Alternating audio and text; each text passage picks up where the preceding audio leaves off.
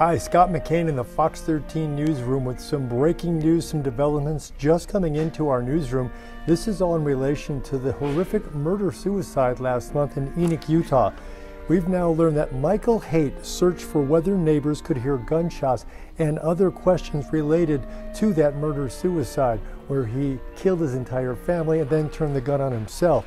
Again, Haight shooting his wife Tasha, their 5 children, and his mother-in-law inside their Haight home back on January 4th.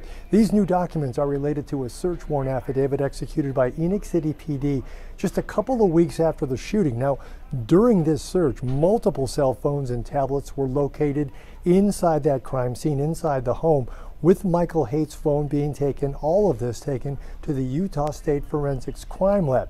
When contents of Haight's phone were extracted, it was discovered that he had searched Google for the following topics on December 30th, 2022, just 5 days before the murder-suicide.